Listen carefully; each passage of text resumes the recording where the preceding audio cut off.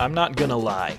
This is probably the most frustrating part of the game that we're about to get into here.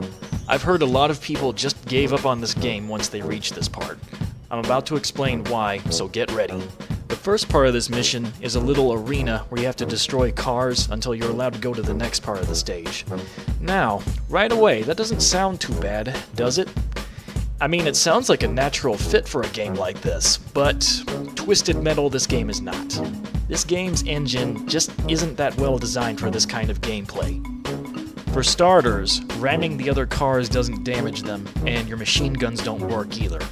The only other offensive weapons you have are your rockets, but even they have their own problems. Number one, these rockets have a lot of splash damage. Blow up a car next to you, and then that's about a third to a quarter of your health just gone right there. Number two, these rockets only fire forward. By the time you've turned your car around to shoot a rocket, the enemy cars are already right in your face. See problem one. Number three, these rockets are hard to aim. You alternate firing rockets on the left and right sides of your car. This makes it tricky to fire off many shots accurately, and it's easy to forget which side of the car the next rocket will fire on. In Agent, this isn't all that bad. You only have to destroy 8 cars, but in 00 Agent, you have to destroy 18 of them.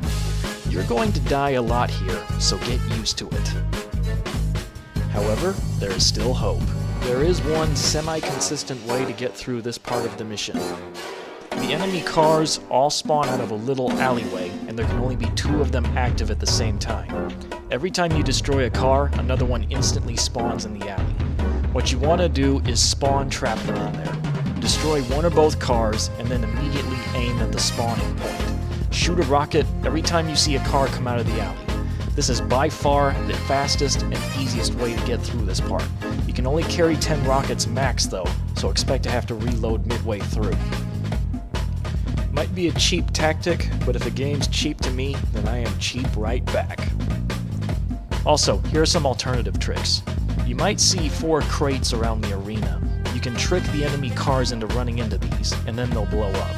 It's not hard to do since their AI is programmed to just drive straight at you once they see you. Also, if you do need to fire rockets on cars chasing you, this is the best way to do it. Turn your car around and drive backwards. Let yourself get hit. When the enemy cars hit you, they stop for a few seconds. This gives you enough time to back away and shoot a rocket without getting hit by the splash damage.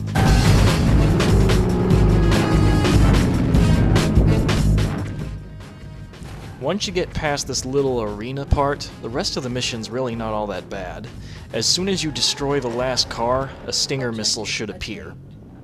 What you want to do is pick that up and use it to blow open a fence to get to the next arena.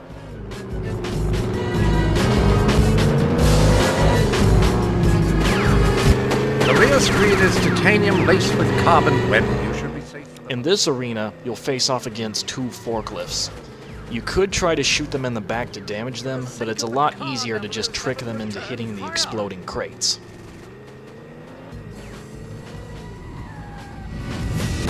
Keep circling until you find its weak side exposed.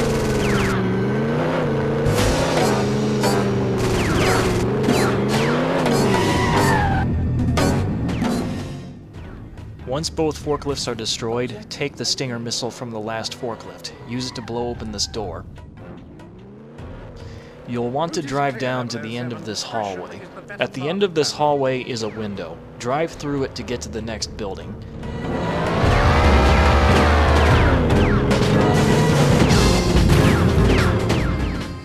Once you're in the next room, you should see a ramp leading downwards. Go down this ramp and you will collect the EMP gadget. What you want to do is use the EMP gadget to destroy all 10 servers in this part of the level. Just park next to them, activate your EMP, and let it do its job. The EMP gadget only shoots out of the right side of your car. Thus, it's best to drive around the rooms counterclockwise to destroy all the servers. The next server room works pretty much the same way. Just drive around the room counterclockwise again and destroy all the servers. You can completely ignore the guards if you want, because the servers drop more health. Rear 007.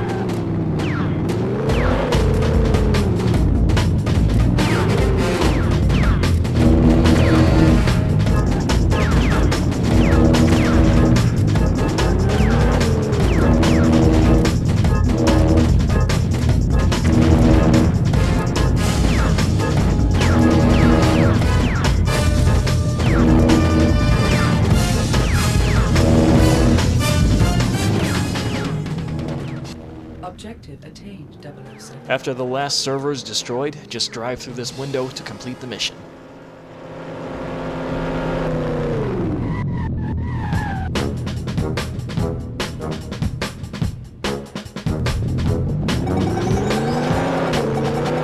Well done, 007. It's good to see you, and more importantly the car, emerge relatively unscathed.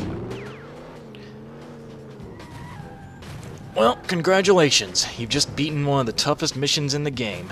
If you can get this far, then you should be able to beat the rest of the game. Hope that makes you feel at least a little bit better after all the suffering you've probably gone through to get here. Anyway, I'll see you in Mission 4.